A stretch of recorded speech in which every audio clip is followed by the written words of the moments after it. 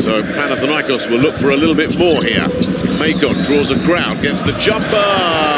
Executed to perfection.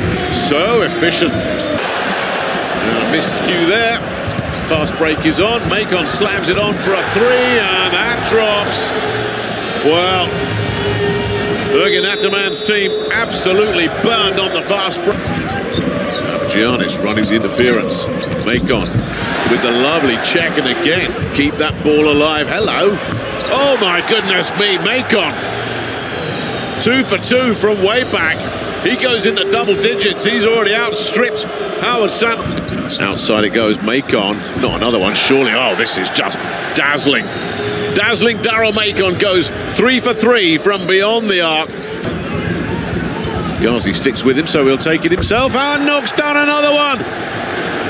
Daryl Macon is the man that can't miss right now. But Howard Sunrose read that all the way. Here he goes again, and the throwdown as well.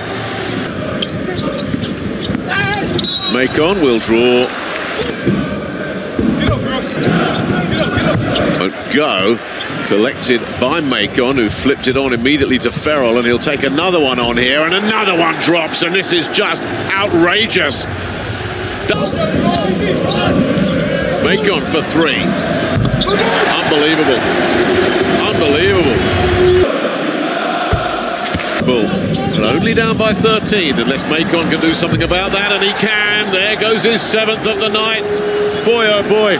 For Giannis, and if they're executed like that, they're hard to defend, and it's impossible to defend Daryl Macon tonight. Roast gets it, now Macon's got it, and Macon will try for another one and can't miss. This is just outrageous. He's 8 of 10 tonight, and one of the 2 he missed was just a hoist it from half court with the... No, surely not, come on. Oh no. I mean, this shouldn't be allowed. This... He won't, no. He'll hang it up for the big fella. Yet another alley-oop. That'll do it. Wow, what a performance. What a difference being at home makes.